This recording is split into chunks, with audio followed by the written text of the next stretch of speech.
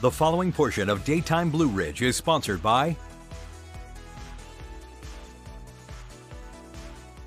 If you're a homeowner, listen up. Dry weather and droughts can affect the foundation of your home.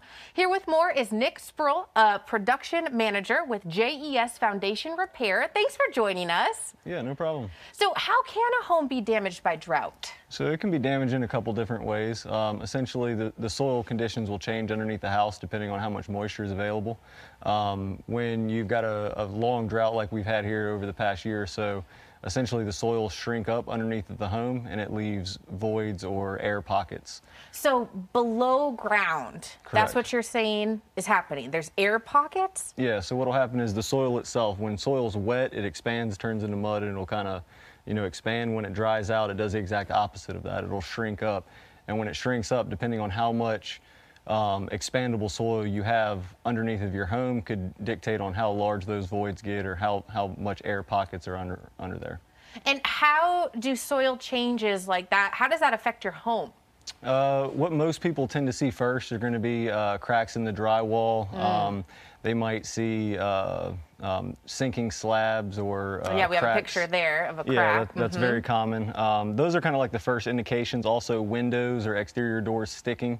Not opening and closing as freely as they were when they were first installed. Huh.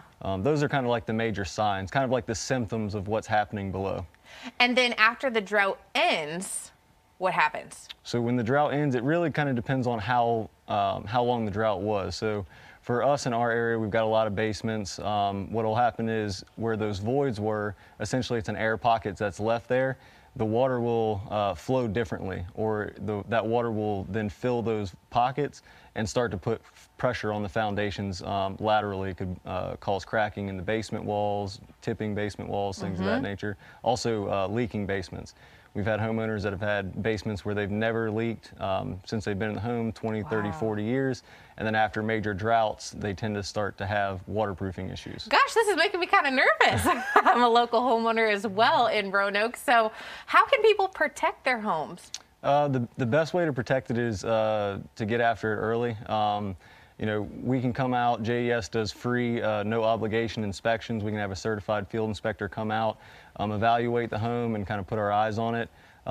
There's some proactive things that can be done, but every single home is different. And that's why it's very important to call a professional out and get their eyes on it. Yeah, it is different. As I can imagine, there's so many different circumstances, especially around here with all of if you're on a hill or a mountain or a flatland, and how that might all affect it as well. Oh, yeah. Well, thank you so much for joining us. And you guys at home, if you'd like more information, you can check out JESwork.com.